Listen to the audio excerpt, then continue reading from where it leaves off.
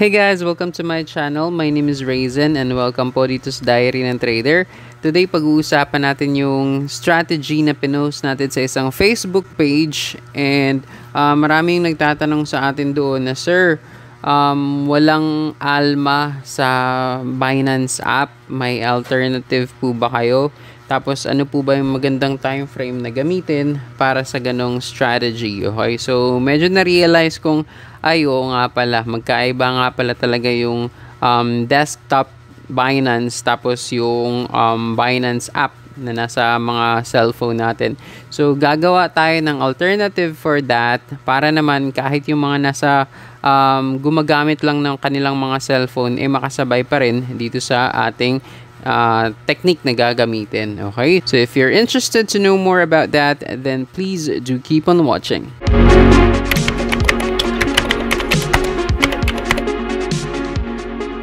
Okay, so ang strategy na gagamitin natin ngayon, instead of using ALMA, kasi nga hindi yan available sa ating Binance app, ang gagawin natin ngayon ay magdadagdag tayo ng moving average. Okay, so type lang natin dyan MA. Okay, so MA. Now, meron dito sa taas, moving average. Okay, now click natin ng dalawang beses. 1, 2. Okay, so by default, magkakaroon tayo dito ng dalawang MA9.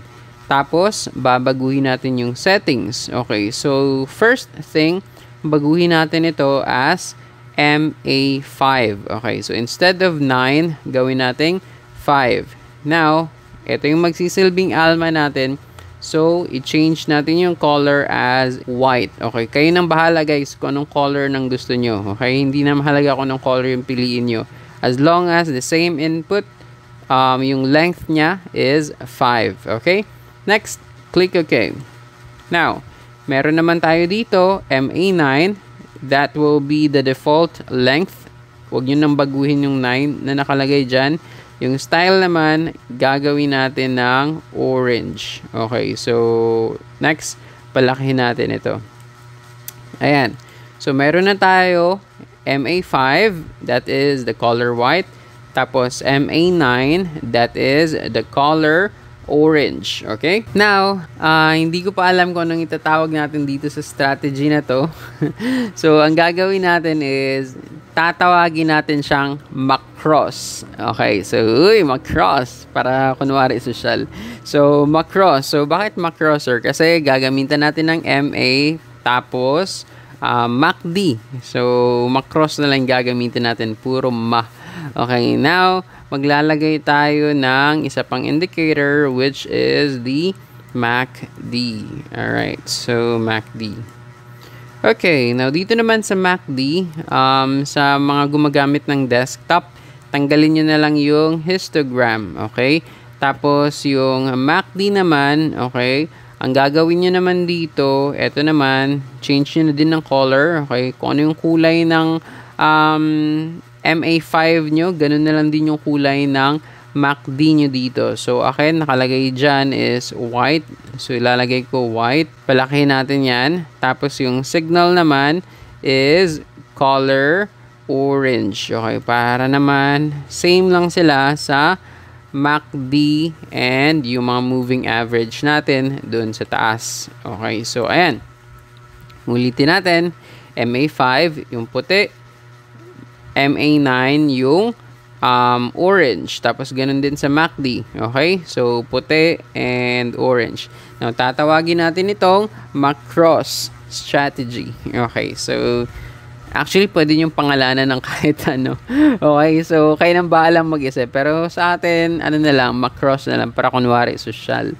Okay, tapos nito, gamitin natin itong example na to. Okay?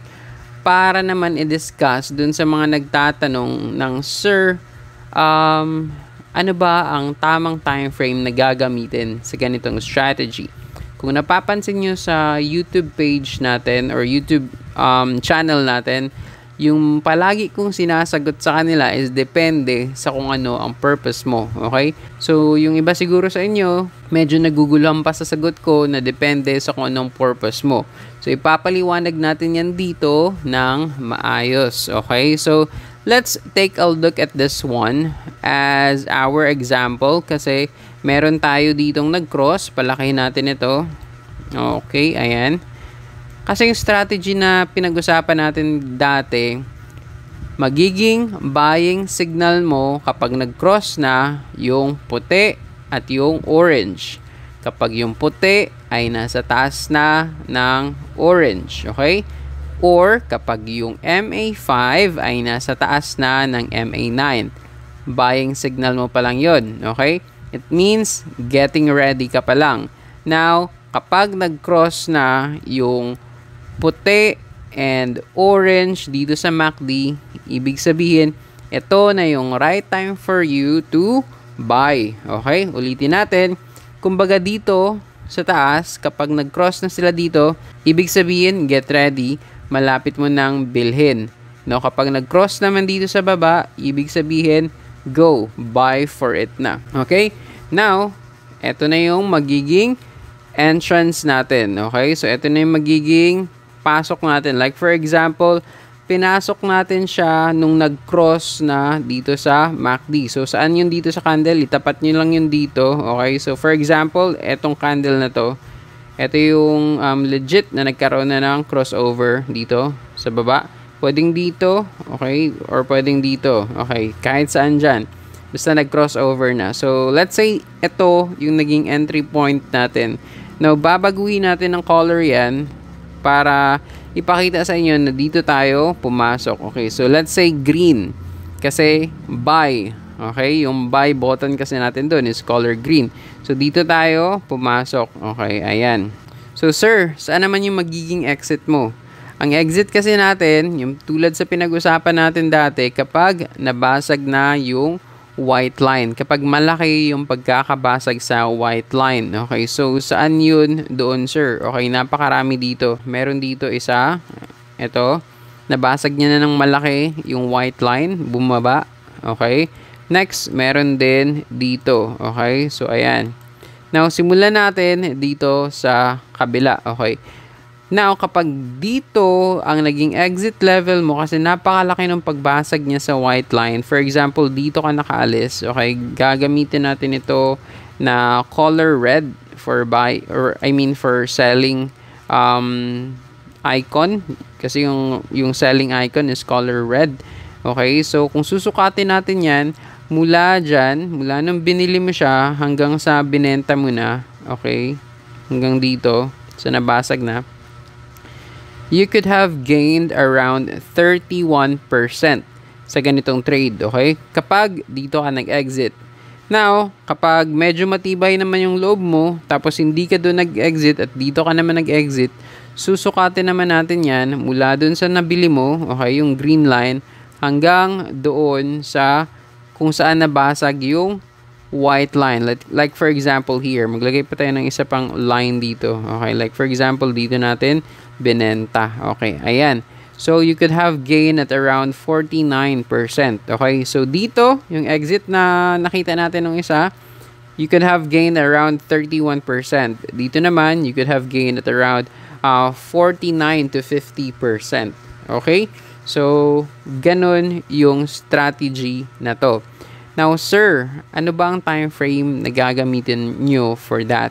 If you observe here, I am using a 1-day time frame. 1 day ko siya binili and 1 day din ako i-exit sa kanya. Ulitin natin. 1 day ko siya binili, 1 day time frame, 1 day time frame din ako i-exit sa kanya. Okay, so sir, bakit 1 day time frame ka din i-exit sa kanya? Kasi kapag binago natin yung time frame dito, like for example, binago natin ng 3 minutes, okay, boom, hindi mo na alam ngayon dyan kung saan ka mag-i-exit kasi napakadaming crossover na nangyari. May mga crossover dito, may mga crossover kahit saan-saan, okay? So, be consistent, kumbaga. Kung anong time frame mo siya pinasok, ganong time frame ka din lalabas, okay? So, i-explain natin and mas ipakita natin sa inyo para naman maiwasan na yung mga nagtatanong kung ano ba yung dapat na time frame na gagamitin for that. Now, pag-usapan natin itong area na ito. Okay? So, here, let's put a rectangle here para itong area lang na ito ang mapag-usapan natin. Okay, so hanapin natin yan at a lower time frame. Kasi ito yung bigger time frame natin. Now, puntahan natin siya at a lower time frame. Like for example, 4 hours. Like, sir, nakakita ako ng crossover sa 4-hour time frame. Okay lang ba yun? Okay, so hanapin natin dito yung blue box. Okay, so itong blue box na ito yung naging 4-hour time frame natin. Okay, ibig sabihin, dito tayo nag-entry. Okay, kung makikita nyo dito, nagkaroon ng crossover dito. Dito tayo entry. And anong napapansin nyo guys? Okay, palaki natin yan. Anong napapansin nyo dito?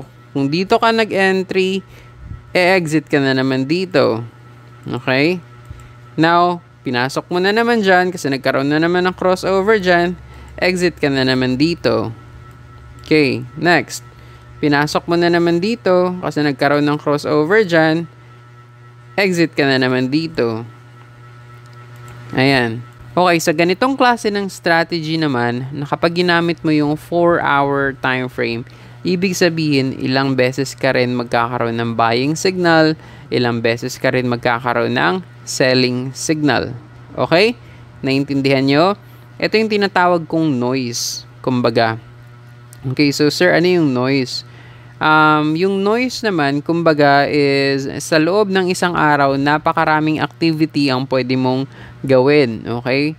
Sa loob ng isang araw, ilang 4 hours meron tayo sa isang araw. Ibig sabihin, ganun din kadami yung trades na pwede mong magawa. Okay? Kasi nga, i-observe mo kung nabasag na ba or hindi pa ba. Kung nabasag na, exit na. Kung nag-crossover na naman sa loob ng time frame na gusto mo, bili ka na naman. Okay? So, ito yung tinatawag natin na maraming noise. Maraming pwede kang gawin. Kumbaga, pwede kang mag-buy, pwede kang mag-sell ng paulit-ulit. Okay? Depende sa time frame na gagamitin mo. Clear? Okay. So, maghanap na lang tayo ng medyo malaki-laking time frame. Okay. So, hahanapin na naman natin yung box. Yung blue box. Sana yun? Yan. Maghahanap na naman tayo.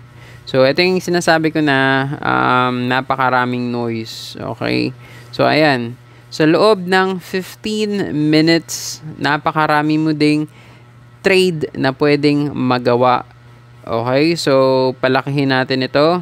Zoom in. Alright. Zoom in, zoom in, zoom in. Okay. So, dito. Ayan. So, ito na nga yung naging entry point natin. So, tulad nung sa 4 hours na pinakita natin, napakarami ding entry and exit points na mangyayari. Okay, so ito ang naging entry point mo. Okay, exit point, ito naman ang naging exit point mo. Entry point, ito na naman. Exit point, ito naman. So, habang paliit ng paliit yung time frame na ginagamit mo, padami din ng padami yung noise na ginagawa mo. Okay? Hindi ibig sabihin na padami din ng padami yung noise na ginagawa mo, that's a bad thing. No, I'm just using the term noise kasi nga napakaraming trades ang pwede mong gawin. Okay? Napakaraming trades ang pwede mong ma-execute. Pero kung fina-follow mo pa rin itong strategy na to, kahit anong time frame pa yan, you need to still apply the same strategy. Okay? So, ganun yung strategy na ito. Naintindihan nyo na ba? Okay, so sana mabawasan yung magtatanong ng, sir, anong time frame ito best for that? It's up to you. Kung kaya mong maghintay ng ilang araw, then use 1 day time frame. Kung bored ka naman tapos ilang minuto lang yung kaya mo, then use 1 minute time frame. Okay? It's up to you. Kung ano yung purpose mo, kumbaga. I hope that's clear and I hope naintindihan nyo na yung sinasabi natin dito about this kind of strategy. Ulitin natin, tatawagin na lang natin itong MACross para social. Pwede mo naman actually pangalanan to ng kahit anong strategy. ikaw na bahalang gumawa ng pangalan mo sa ganitong strategy, okay? Pero para sa akin, tatawagin ko na lang itong MACross Strategy. Social. Anyways, thanks for that. Have a great night.